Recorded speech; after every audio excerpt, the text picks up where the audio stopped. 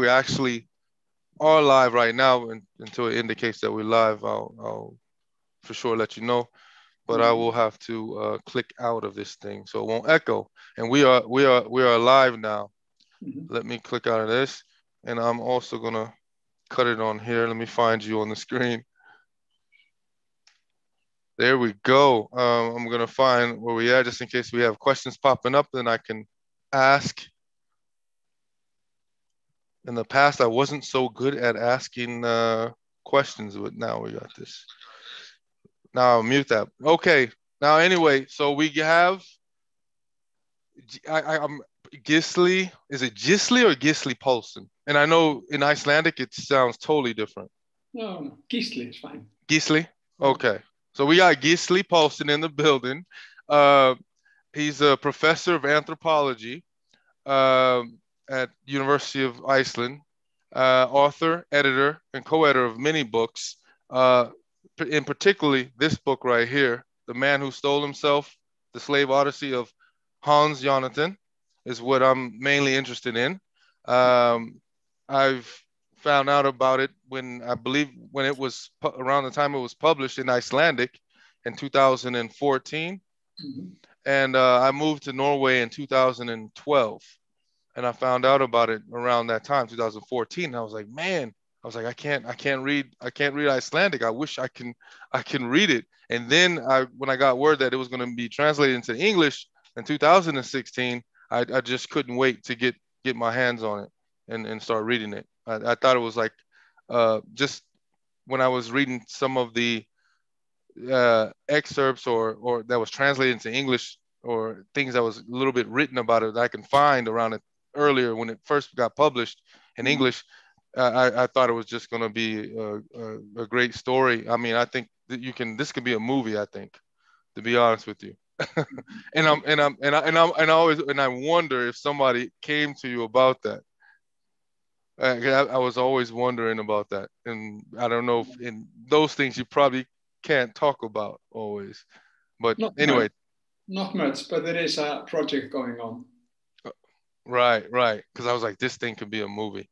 But anyway, you've done works far as you're like a political ecology. He's into political ecology, environmental anthropologist, and so most of your work has been done doing like geopolitics, sociality, as you call it, about the Anthropocene. Could you describe what that is? Is that basically about the human impact on the earth and things like that? Yeah. Okay. And so that has been your kind of main study or whatnot? Yeah. Before you got into writing the book? Yeah. Throughout my career, I mean, I finished my doctoral job in 1982. Okay. And I soon got a job at the University of Iceland, and throughout my PhD work and later, I've been passionate about human interests, humanitarian concerns in a broad sense, and that includes our concerns with the planet and the future of the life world under the Anthropocene, under threats of climate change, etc. And of course, enslavement and the history of Hans Jonathan, the first Black to settle in Iceland. In Iceland, and then you did your dissertation, if I heard correctly, on slavery or racism. Racism, I think, right? No, my PhD was on fisheries, on Icelandic fisheries. Okay, I thought I heard somewhere that you had mentioned that you did a dissertation on racism during the what was it called? The Einstein Forum, or yeah. I thought I heard. That's a good point, and it's only occurred to me years after I wrote the book about Hans Jonathan that I did actually write my BA dissertation. Oh, okay, got you. In Iceland on racism. So somehow the issue was there, although I didn't quite connect it. Okay. Yeah, because that was my question. My first main question was, what got you into wanting to write this story? But it seems like you were always kind of thinking about the human condition and our impact in the world, as you just said. And I also read in the prologue in the book where it also talks about how you watched a Danish TV documentary, correct? Called Descendants of Slaves. Yeah. And things like that. So Yeah. what was that what gave you kind of the spark to Yes. go ahead and write about him, Hans Jonathan? Yeah, so I think I got concerned with racism and the issue of blackness, etc. During my BA work. I mean, I was just 20 years old, and Right. Anthropology got me into this domain, and I was part of the so-called 68 movement in Iceland. I mean, kids were looking for alternative avenues, other ways of running society, and Right, kind of like the hippie movement, huh? Yeah, but also, at least in Europe, quite radical, looking for new ways of organizing society, and I guess that got me into writing the BA dissertation, and so somehow I had the interest early on. You had the interest early on, yeah. But it was triggered off by watching TV in Copenhagen. Just out of the blue, I saw a Danish program on Icelandic descendants of an enslaved person who had settled in East Iceland. And before you watched that documentary, did you know anything about Hans Jonathan? No, I didn't know the name. I didn't know anything about the saga. Wow. And the amazing thing was that I recognized some of the people interviewed on the TV screen. Okay. Neighbors in the Westman Isles, where I grew up, south of Iceland, in a small 5,000 people community. And I was stunned to see that my neighbors descended from a black guy who was a descendant from West Africa. And just it blew my mind, the connections, and I felt immediately an urge to track down the story. I didn't have a sense of a book at that point, but I was so curious, and I think about a couple of weeks later, I returned to Iceland from Copenhagen. I had spent a month there.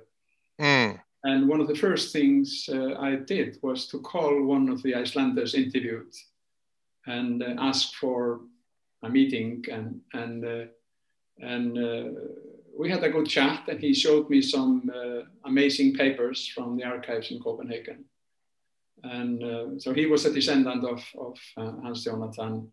And so gradually I began looking around and establishing a kind of crowdsourcing network. I mean, friends in the US and Copenhagen and Iceland who had some knowledge of the archives and the saga. And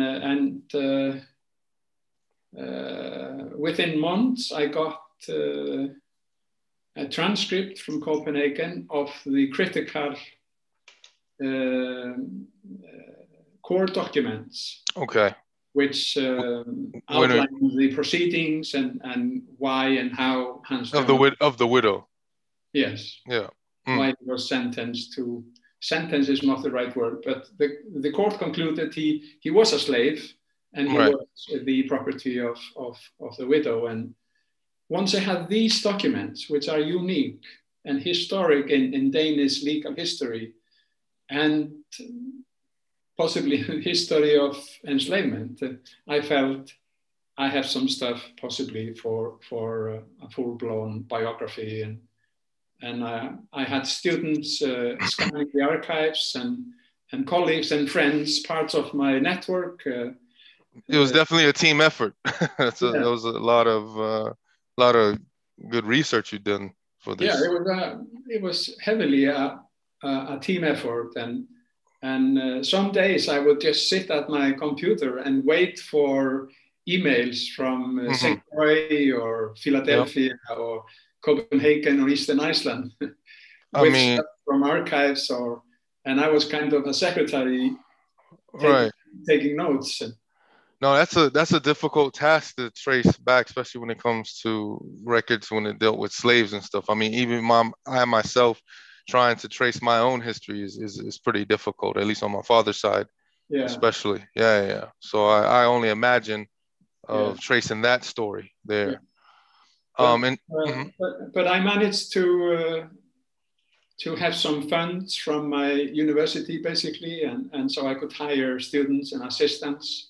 And I could fly to New York and Philadelphia and St. Croix and Copenhagen to explore some of the critical sites and to interview people and to go to the archives. So over a few years, I was assembling stuff and I began writing seriously. Right. Now, speaking of that, I'm going to even take some of the themes that you already put on yourself on the Einstein forum with the who deserves a biography, which is good. And you go into it. You had talked about how there were so few biographies even back then written, and they were kind of saved for wealthy white people, of course. And so to put this biography together, well, you drew some information from a biography, correct? But of a what was it? One of the Schimmelmans, correct? They had like a little biography of right, and so but they didn't talk so much about Hans Jan. They haven't really mentioned Hans Jonathan in that. No, that's interesting. That's a book about 500 pages about the history of the Schimmelmann family. In German, correct? In German, and it's only mentioned mentions Hans Jonathan only in a couple of places, and it's really minor. I had a German-speaking assistant from Austria who thoroughly read the Schimmelmann book and told me what I could sort of digest and pick out from it. So you had to really play investigator then. Absolutely. There were so many blind spots in the saga. I mean, I had first some census documents from East Iceland from 1815 or so. Gotcha. And I had the court documents from 1801 from Denmark. Right. And so I had no idea for a couple of years when Hans Jonathan exactly came to Iceland. And there were some rumors he had been in Hamburg or someplace in between the jail and showing up in Eastern Iceland. Right. But friends pointed out sources which showed that he had to have arrived here pretty soon after the verdict in Copenhagen in 1802. Right. Taking one of the last ships before the shipping line would close during the winter, typically in those days. So this was just one of the important blind spots which were revealed to me sort of through the network, as I call it. Now, why I'm going to show the book once more for the audience who's looking. The Man Who Stole Himself. This is the English one that was published in 2016. The Man Who Stole Himself. I was going to ask you the title. Why the title of Stole Himself? Yeah, that's a good question. Or stealing oneself. I know what you mean, but for And it was quite interesting in retrospect. I was playing with simply a straightforward title, The Biography of Hans Jonathan. Right. And somehow I felt it would be too flat and endless biographies of. Right. And it was a good title though. It caught my attention for sure. Yeah, people like it, and I immediately liked it when I had found it. But in a sense, it's stolen, like the person himself. What happened was that I was getting tired and frustrated at work one day, and I was returning home, and I said to myself, you must find a good title for the book, for the manuscript, and it must be in the court documents from Copenhagen. That is the drama of the saga. And I dived into the cellar of my home, which was my kind of office when I was dealing with Hans Jonathan issues, and plowed through the court documents. And I happened to notice a statement made by Hans Jonathan's defense lawyer, and he said, ironically, during the proceedings, if Hans Jonathan was the property of Frau Schimmelmann, and he had left the premises without her permission, he had stole himself. So that was his defense lawyer made that point. Right. And I immediately thought, here you go, you have a title in the book. Wow. And otherwise, I think his defense lawyer was sloppy. I think he was kind of careless, and he could have done a much better job. But he probably knew, as most other people, that the results were given in advance because of the power of the sugar barons in Copenhagen. Right. Kind of like in today's modern times, it's what they call systemic racism, white supremacy in certain certain sense.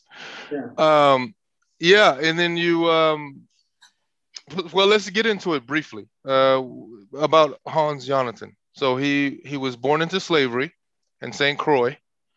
We'll like I said, we have a short time today, so we encourage you to go purchase and buy the book. So we'll just get briefly into what or who Hans Jonathan was. So he was a mulatto, mixed biracial kid, as they call it today. He was born into slavery, St. Croix. We know about his mother. That was Amelia Regina. And she was from Africa. Well, she was born in St. Croix or herself, or that's not sure. But I know her roots or origins from Africa. It's not sure, but she shows up in the records of St. Croix in the Danish Virgin Islands, quite young, on the plantation La Reine. Right. And I suspect she was born in St. Croix, but her parents are almost bound to be both Black from West Africa. From West Africa. Don't know exactly where. Right. And we'll get into it at the end, because the project that you talked about when it comes to the genetics or people that you know that reconstructed, I would like to get into that real brief. But so we start there in the island of St. Croix. So they in that well, you broke it down in like different chapters and also like subtopics or whatnot in your book. So the island of starts out island of St. Croix, and you get into a house Negro, and in there you talk about the horrible experiences of slavery, and the mother Amelia Regina, and you talk about Christiansborg, which was built by the Swedes, later on taken over by the Danes, and where kind of the majority of the slaves, which is located around Osu Castle in current day Ghana. That's where majority of the slaves, and most likely that's where she probably or her parents would have came from. Right. And so and then you get into mulatto with Hans Jonathan and his life and on the plantation for the most part. And you said the first 6 or 7 years he was on the plantation constitution, correct? Yeah, Constitution Hill. Yeah. Right, in Saint Croix, and you get into kind of that. You've visited there, correct? Yeah, twice. Twice. Okay. And then also not too long ago, the descendants of Hans Jonathan in Iceland and America visited there, correct? Mm-hmm. Yeah. Right. Were you with them at that time, or? Yes, I Oh, okay. organized the trip. You organized the trip. Wow. About how many descendants? There were about 20 of us, Okay. maybe. How many are they in total In the that you trip. know of? No, not the trip, but I mean in total. The descendants are about 1,000. Okay. And the genealogy is on the web, so they're all listed. Okay. On a special website. I don't know why I've heard. I don't know if it was a rumor or somebody had said something where I was researching this, where they said that Hans Jonathan was linked to one of the prime ministers.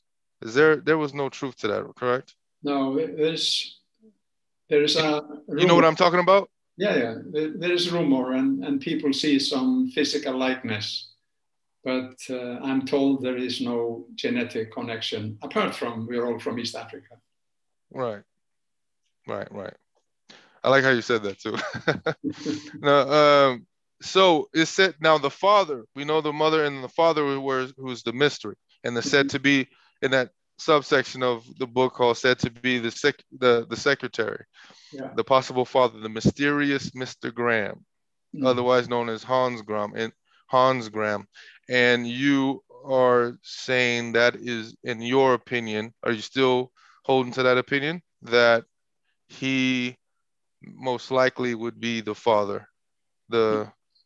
Yes, there's no proof yet, right. But I think it's the most likely candidate, and the descendants themselves had been playing with two hypotheses, two Danish names, Moltke and Schimmelmann. And Moltke was one of the most powerful people in Denmark at the time, and I could quickly erase that name from the board. Okay. Because Danish historians convinced me that no Moltke had been at the time in St. Croix. But Schimmelmann was more complex. But in the beginning, I imagine I would write a biography simply stating the two hypotheses, Moltke and Schimmelmann as the father, and leaving it to others to judge. Right. Now, speaking of the Schimmelmanns, I know we're kind of going all over the place because I'm looking at the time and I'm also trying to look at the question because I know you got to go real soon. But yes. the Schimmelmanns, they were the ones who took, well, I don't want to say took him in, but enslaved him, or also was owners of his mother as well. Yeah. Correct. And he was the governor of St. Croix at the time, and they eventually went to Denmark. And he went there when he was fairly young. Around what time was he? Around 10, 9? No, 4 or 5. Oh, 4 or 5. Okay.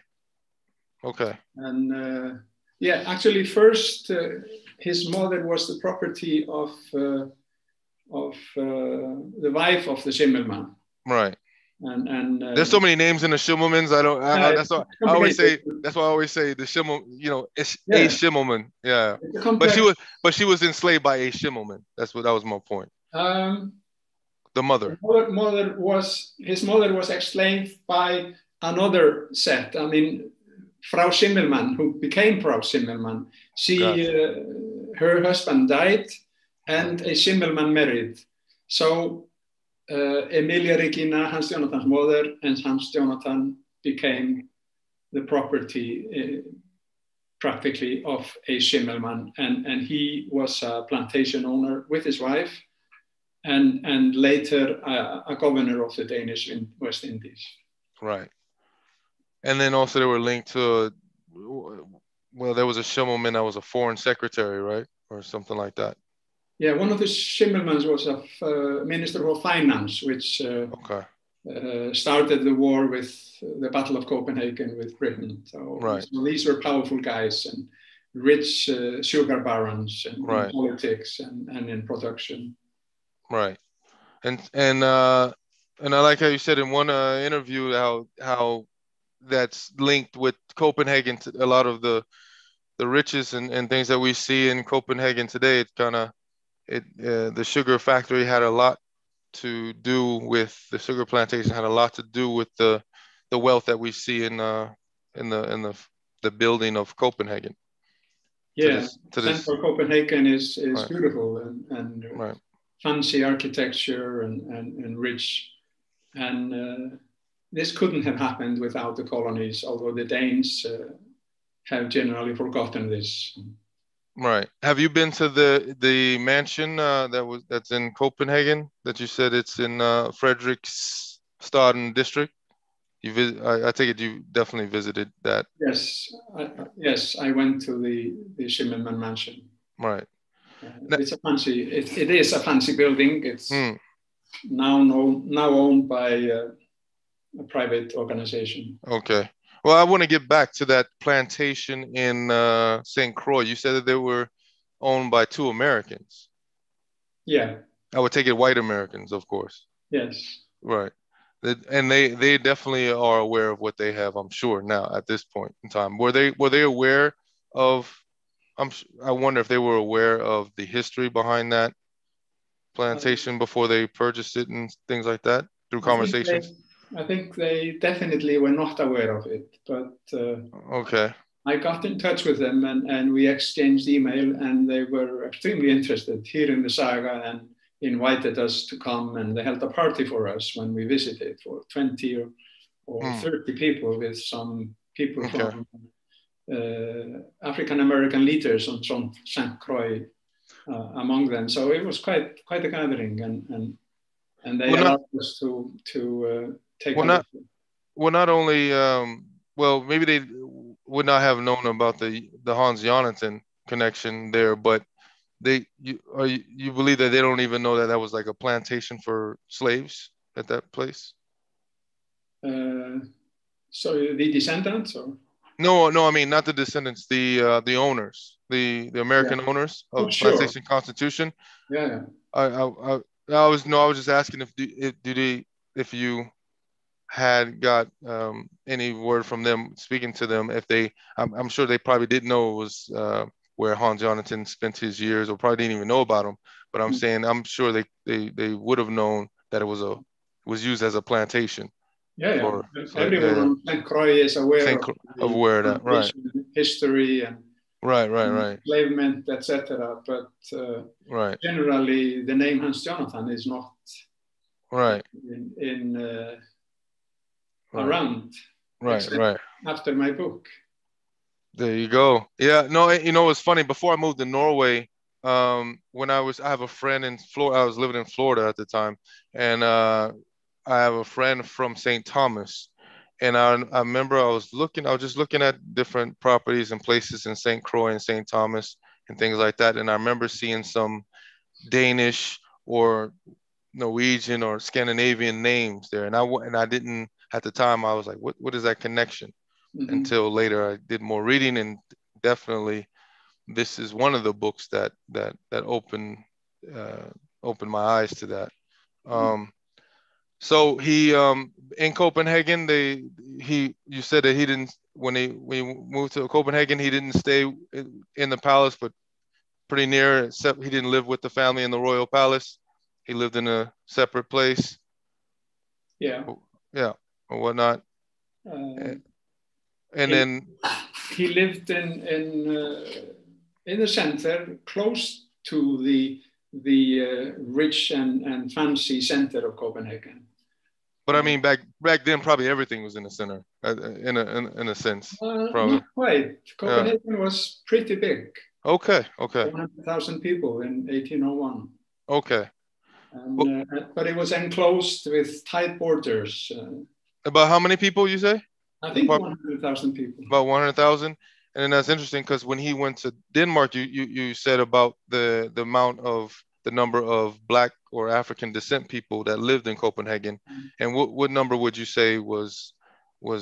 I think one historian, legal scholar, estimated 100 people. About 100. Yeah. from basically ex-slaves or current slaves from the colonies, or children of slaves. And at the time that he arrived in Copenhagen, they definitely practiced. The slavery was still going on in the not just the, I'm talking about when he left the colony in Copenhagen. Yeah, he came to Copenhagen in 1794 or something, and the Schimmelmann governor died a year after, so he was the property of Frau Schimmelmann.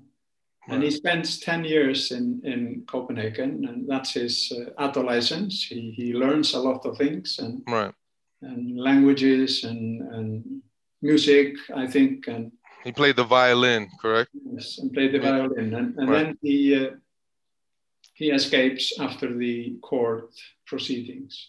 Right, and that's the big, you said it was like one of the biggest court proceedings in European history that you know of, when the master died, and the general died, and then the wife, the widow, was trying to claim him, and things like that, and that's the court proceeding we're talking about.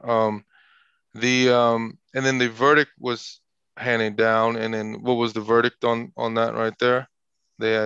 It was quite simply that it concluded that Hans Jonathan was born as a slave.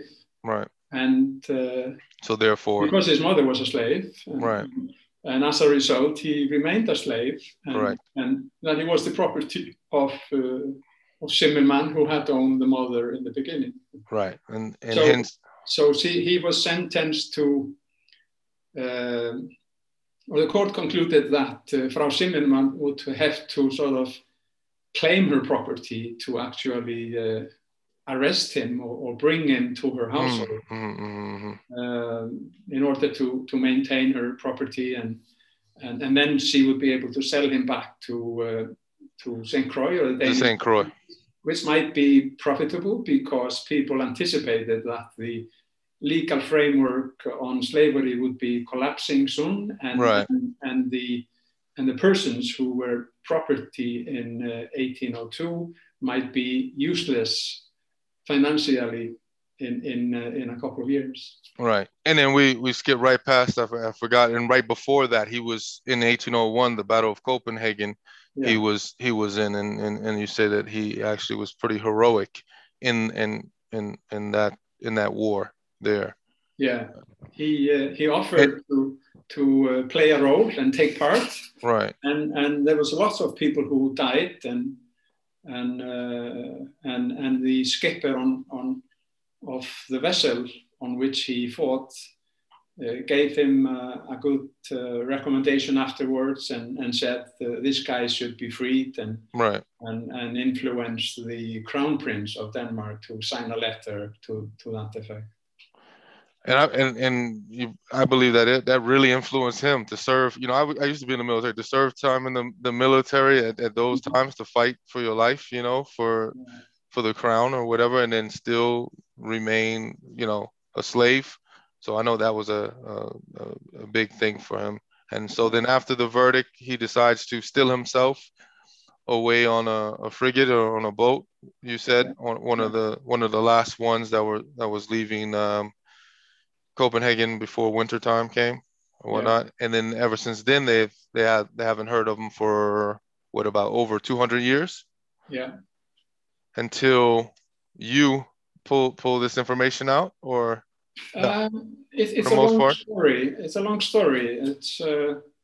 It was not my job to kind of discover the guy. Right. Danish historians and writers finally connected. I mean, it was quite interesting. The discourse was kind of on two tracks. Right. There was a guy who was well known in Eastern Iceland in 1802 to 1827.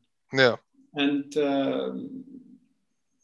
people knew he came from some distant land, and they must have sensed that his skin was slightly darker than everybody else's. But that's it. Then there was another discourse in Denmark, Copenhagen, which focused. No, of course I know it wasn't like it was just a moment like that. It was a development Yeah. All this was a development on figuring out, you know, who this person was. But was it you that kind of put that final stamp, or kind of conclusive? In a sense, I pulled the stuff together, Right. what had been written, and I tried to fill in the empty slots. Right. Exactly when did he come to Iceland? And what happened to him there?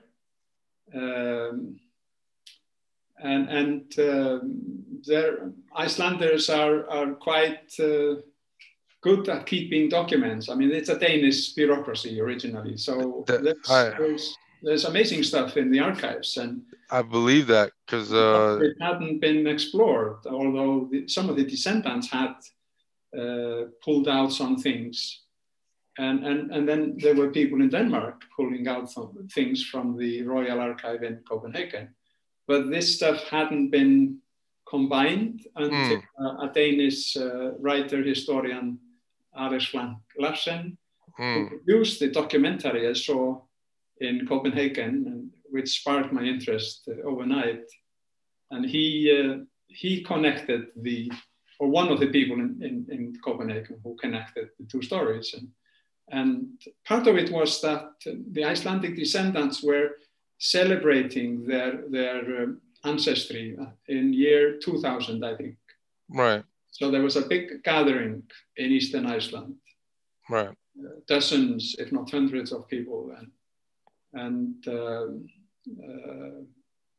for the purpose of celebrating their ancestry, they started to draw these strings together. Still, the story was only half told, although the two discourses had finally become combined, and people realized the Hans Jonathan in the Icelandic narrative was the same one as the court documents in Copenhagen spoke about. So I built on all of that and trying to add some stuff and to write a narrative which was readable and interesting and relevant for the current time of. Absolutely. Right. Absolutely. And that's what I was about to get into, because we got about 5 more minutes before you leave. You in this book, in the English version, because you add the descendants, things about the descendants, then we'll get into the lessons of history. But the descendants, the Jonathan family, the Ericssons family of New England, meaning around the Eastern Seaboard, right, that are connected. And then you get into the lessons of history, which when I remember reading the back, I was like, and you even have you even got Black Lives Matter in there, and things like that. How you try to draw on lessons for today when it comes with racism, the dismantling of racism, and why do people become racist, and things like that. You even have you talk a little a little excerpt from Ta-Nehisi Coates in there, and things like that. So I was thinking that couldn't have been in 2014 when this first was published in Icelandic, and it just got translated into English.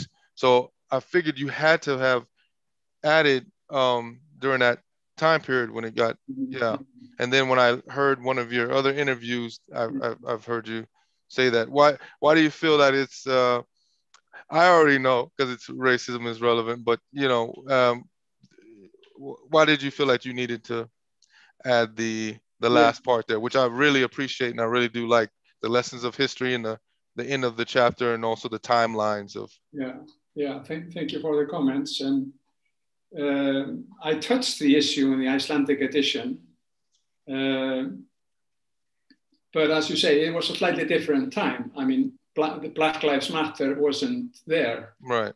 And I was writing a story for an Icelandic public market, a trade book which would appeal to the public and not to the specialists. And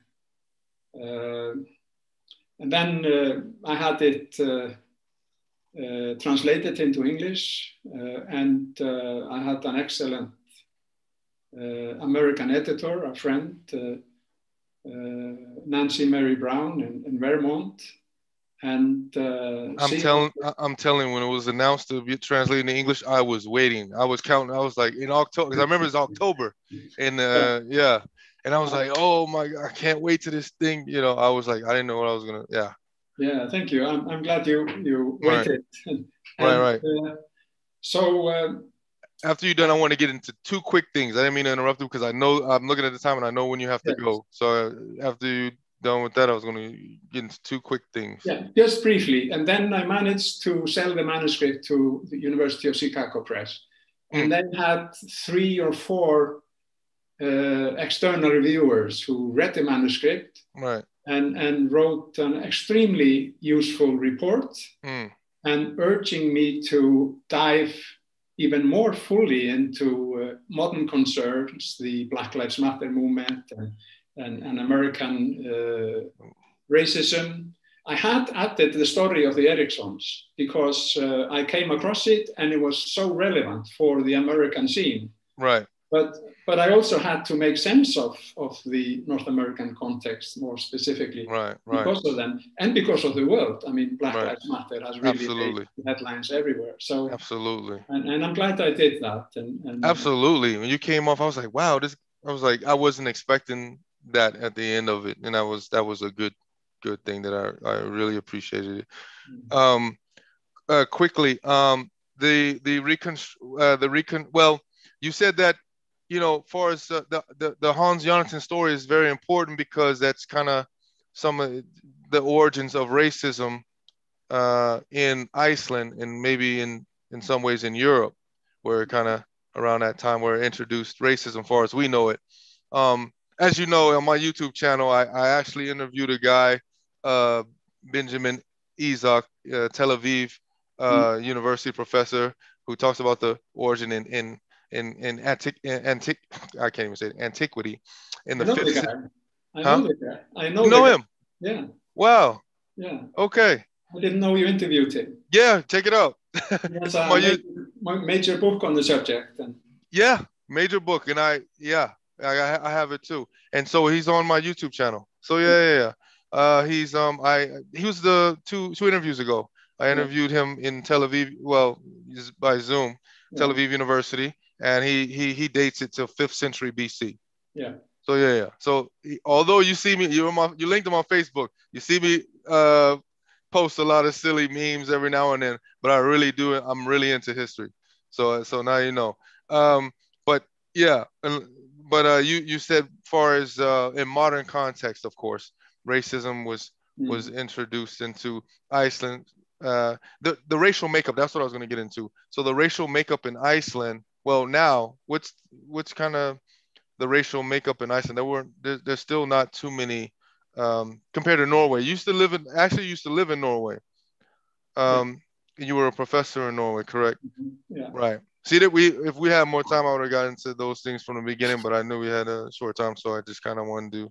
But Norway is more mixed, but Iceland basically is getting quite mixed as well. I mean, more and more. A substantial proportion of Icelanders is Polish and from different parts of the world, and increasingly although they're white. I heard you say Polish too, but they're white. So yeah, true. So but as far as people of color is what we're trying to is not too many in Iceland still. Not too many, no. Right. Got you. More. But it's coming and it's quite visible and they are active and visible and respected, etc. Got you. The thing was with Hans Jonathan. He was the first. He's the first. Known. Yeah. Then it's all white or Irish or Norwegian background, basically. Right. I'm sure there must have been some mixing in history, which we don't know of. Correct. But nobody who could properly be applied the label black or colored, as far as we know. So when Hans Jonathan comes, Icelanders are not bothered by skin color. That was my point I was trying to get to. Yeah. Correct. And Danish historians have demonstrated how racism arrived in Denmark with the sugar trade. That's it. Prior to that, black people would be hardly been noticed in the streets, right, categorized and ridiculed, etc. right, right.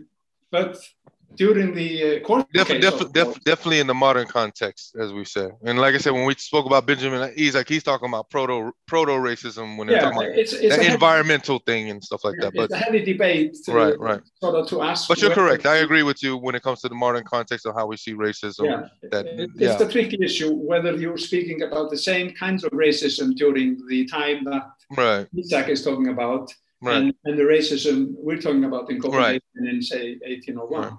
But the thing is that in 1802, during the heat of the court case, Denmark is already thoroughly racist because of the sugar trade and the slave trade. And Iceland is not, because it's a marginal community out there and no black person inside. So people hardly... So how can you, what you don't know, correct. Yeah. But half a century later, it comes like an avalanche to Iceland. Right. And for reasons which I explain in the book. Absolutely. Then the descendants of Hans Jonathan experience the stigma and struggle with racism.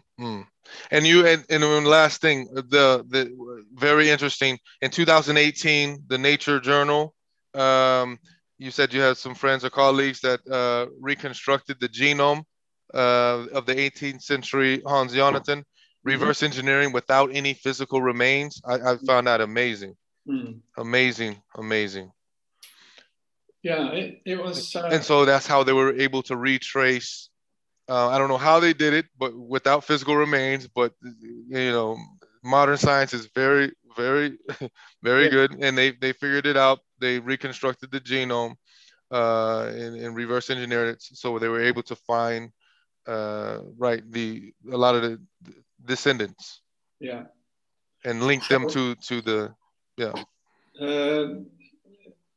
Because, and you can probably explain it better than I can. Yeah. Because of the genetic company, Decode Genetics, we know a lot about the variation in the Icelandic genome. Right.